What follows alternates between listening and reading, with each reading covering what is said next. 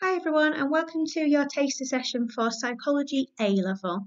The aim of this session is to give you some information about what the Psychology A-Level will involve and some of the skills required to study with us, whilst at the same time as doing some hopefully quite fun and interesting activities about the topic of psychopathology, which you might know as mental health issues.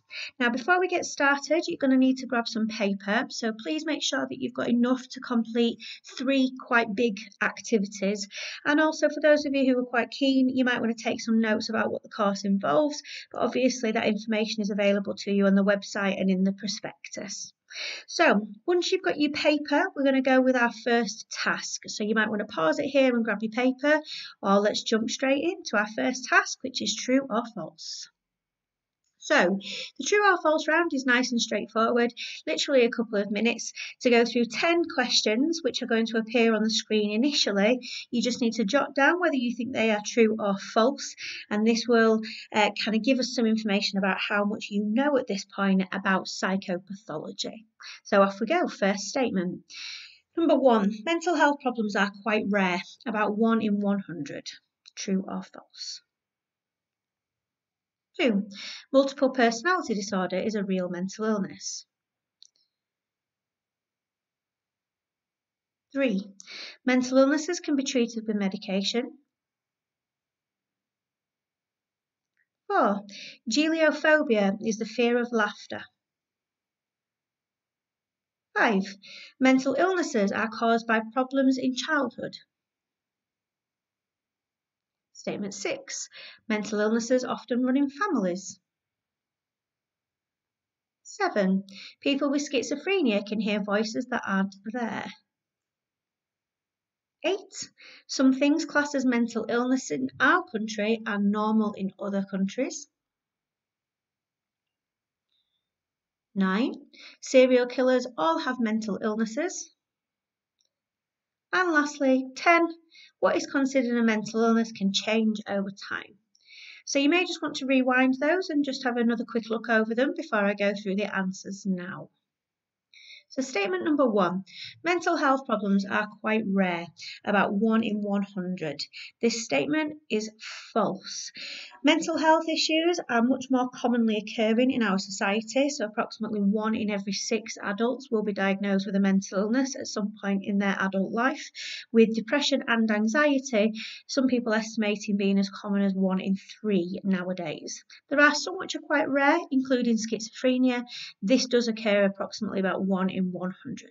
Statement 2. Multiple personality disorder is a real mental illness. That is true.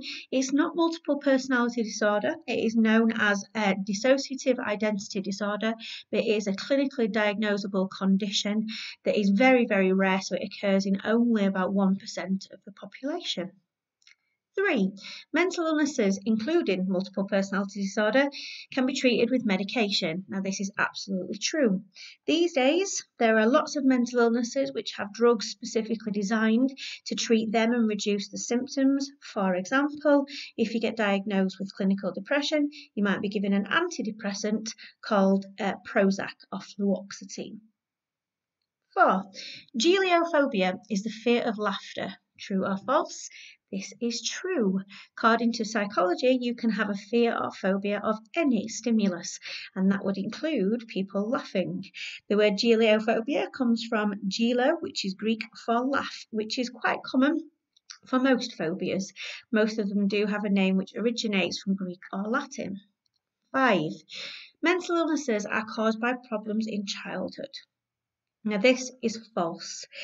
Some might be, but not always the case. So some people argue that schizophrenia, for example, could be linked to quite cold or domineering parents in childhood, but not all mental illnesses have got anything to do with problems in childhood. There are a number of mental illnesses now which are not down to the way that you've been raised, but are instead down to your genetics and specific brain abnormalities, which leads us into statement 6.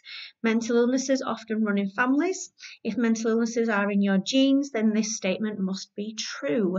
Many mental illnesses come from an increased risk of a family history. So unfortunately, if you have got someone in your family who has been diagnosed previously with a mental illness, it does put you at a greater risk of developing it. For example, if you've got a parent who's schizophrenic, you are 6 times more likely to get that than someone in the general population. 7. People with schizophrenia can hear voices that aren't there, and this is true. This is known as an auditory hallucination, and it's not experienced by all schizophrenics, but it is one of the most common types of symptom that we associate with schizophrenia. Hallucinations are false sensations, so auditories tend to be the most common, followed by visual hallucinations, which is seeing things that aren't there. 8. Some things classed as mental illness in our country are normal in other countries. Now this is true. For example, in some African tribes, hearing voices is seen as a spiritual gift, so it's actually a positive rather than a negative. Now in the UK, as we've just said with question 7, if you were to hear voices, you would be considered mentally unwell, and it might be a symptom of schizophrenia. So those views of mental health issues do vary greatly depending on where you are in the world. Number 9, serial killers all have mental illnesses. Now this is false. Though many, if not all, will be classed as psychopaths, that's not actually a diagnosable mental health issue. Now, some serial killers do try to use mental health issues as a defence, all right, in order to achieve a lighter sentence, perhaps in court. Doesn't always work out for them, but this creates the common misconception that serial killers must be mentally ill, and that's not simply the case. And lastly, statement 10, what is considered a mental illness can change over time, and this is true. Now, did you know that society often changes its mind on what it considers to be normal and abnormal? For example, prior to the 1970s, if you were openly homosexual, you were actually potentially going to be diagnosed with a mental health issue and could have been institutionalized. Okay, so our views of mental illness do change significantly over time. So give yourself a mark out of 10 there, all right, and let's see how much you know about psychopathology before we get going with the bulk of our task today. Once you've done that, we're going to move into some key information about what the course involves if you are to come and study A-level psychology with us. Okay, so now that we've had a look at the true or false, I'm just going to introduce you briefly to some core information about what the A-level involves, okay? So this is the bit that you might want to write down, but it's not essential. So first and foremost, what is psychology? A lot of you will be sitting doing the taster sessions and you might not actually be familiar with what the subject involves and what it's about. So we typically define psychology as the scientific study of the human mind, brain and behaviour.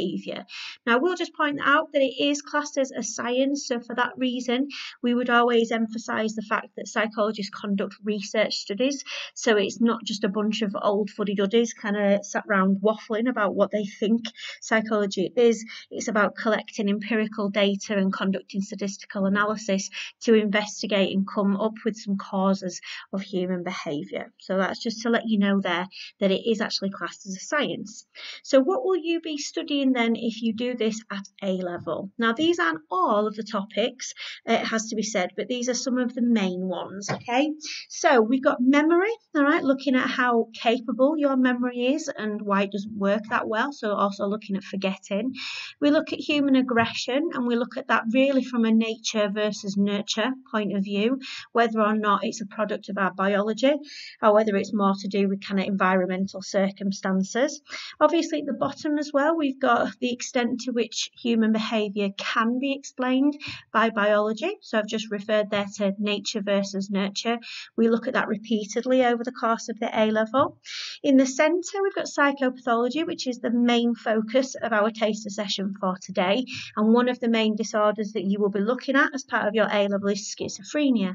So what do we think are the causes of that particular mental health issue, and how would we go about defining it? What are the symptoms associated? Obedience tends to be quite interesting. So what causes certain humans to go to the extent of inflicting such pain and suffering on vulnerable groups, all right, so vulnerable minority groups who essentially haven't done anything wrong, just like we saw in the Holocaust.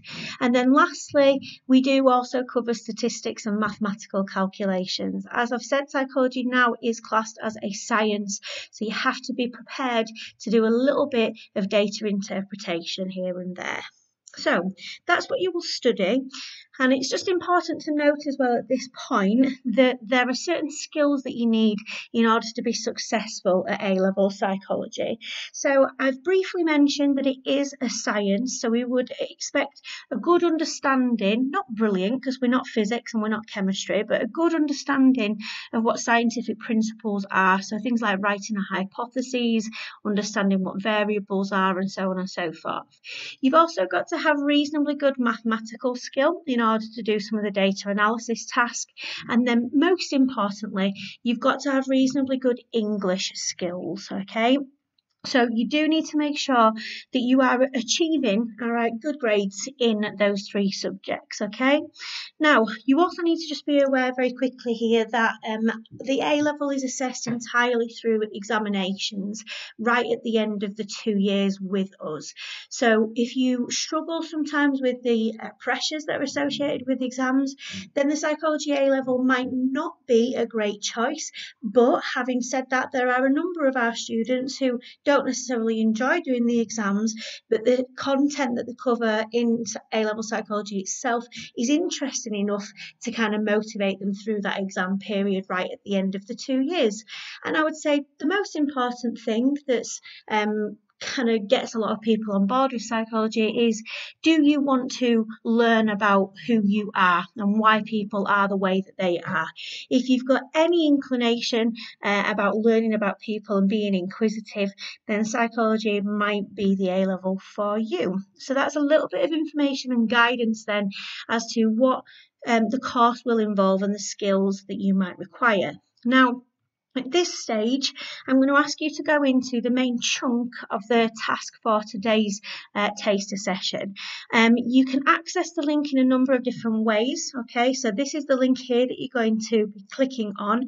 I'm going to put that underneath the description on the YouTube video. It's also a clickable link on the image on your instruction sheet, so you can get to it in a number of different ways. But you're going to go now from this video over onto a website called TED-Ed, and you can see all the tasks are listed there for you. You're going to work through them in order, and then once you finish the and finally section, you're going to return to this video and you can complete the taster session. So swap it over now, all right, from this video, click the link and it'll take you into TED-Ed. Okay, so hopefully you've enjoyed that little activity there on how to define abnormal behaviour. And we're going to finish off now with a final little task, moving away from how to define what is abnormal, but how to actually define when someone is struggling with a mental health condition. How do we actually diagnose a mental illness? Now, the word diagnosis means to identify what illness someone has from analysing the symptoms collectively that they are experiencing. Diagnosing these illnesses is therefore quite difficult because the symptoms can vary quite a lot, and as a result of that, over the years, what has been put together are what we call diagnostic manuals. So one of the most commonly used diagnostic manuals for mental health conditions is known as the DSM. So this is a list of all symptoms associated with all known mental health conditions, and that allows doctors to therefore diagnose people with a specific illness and thus give them treatment which will hopefully help their recovery. So let's see how many disorders you are familiar with and if you know any of the symptoms associated, shall we, as our last little task. Now, over the course of the A-level, you will study 4 mental illnesses. So we've got phobias, obsessive compulsive disorder, depression, and lastly, schizophrenia. And what I'd like you to do now on your final bit of paper is I'd like you to take a look at the symptoms which I'm going to list on the screen and just do a little sorting task, okay? So these are all of your statements here. Oops. We've got 12 in total. So if you want to just pause this video here and have a read through those 12 statements and try and sort them under the headings of phobias, OCD, depression and schizophrenia. And then I'll go through the answers in a moment.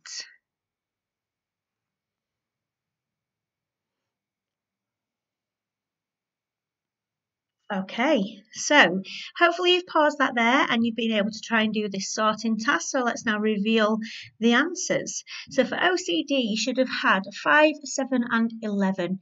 A preoccupation with something, okay? Uncontrollable thoughts that keep entering your head, which results in repetitive or ritualistic behaviours to try and eliminate the distress that they're experiencing. For phobias, you should have 1, 3 and 9. Phobia is a fear caused by a particular object or situation, which the individual will then try to avoid at all costs. And if they are unfortunately presented with that situation or stimulus, they're going to experience intense distress. Depression should have been 6, 8 and 10. So feelings of worthlessness and intense sadness, thus creating a loss of activity and loss of interest in most daily activities, and you're not able to experience pleasure. So it's not just a case of feeling sad, it's that you're not able to feel happy. And then schizophrenia, lastly, 2, 4 and 12. Hallucinations, so things that aren't there. Speech, which is really confused and disorganised. And then delusional beliefs, which are completely untrue. So it might be an idea as well, maybe, to have a look back at those cases that you've been reading as part of the TED-Ed activity and see if you can spot any of the disorders in those cases. We would argue that some of those people could actually be diagnosed with one of these 4 mental health conditions based on the symptoms that they are showing. So I wanted to just finish off there with you with a little task of what are the mental illnesses that we will be studying and how do we look for the symptoms and how do we diagnose them. So hopefully you found all of those tasks quite interesting today. And just to wrap the session up, we're just going to see whether or not psychology therefore might be the right A level for you, and maybe sometimes why it's not the best A level to take.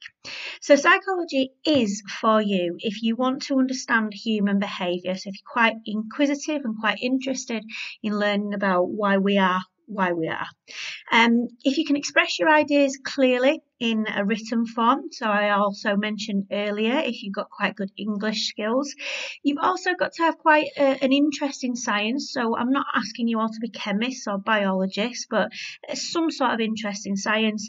And if you can memorise and learn lots of information, because obviously it is an exam-based subject. Therefore, it might not be the best A level for you if you dislike those big exams that we spoke about a little while ago. If you find it difficult to revise and you get quite stressed out or you're not necessarily motivated to revise in that nature, then we maybe want to reconsider whether or not A-level psychology is the right thing for you. And then lastly, please don't ever pick A-level psychology if you think it's going to be an easy choice. Interesting, yes, but easy, no. So hopefully you've enjoyed this taster session today, and I look forward to seeing some of you in the future. Take care.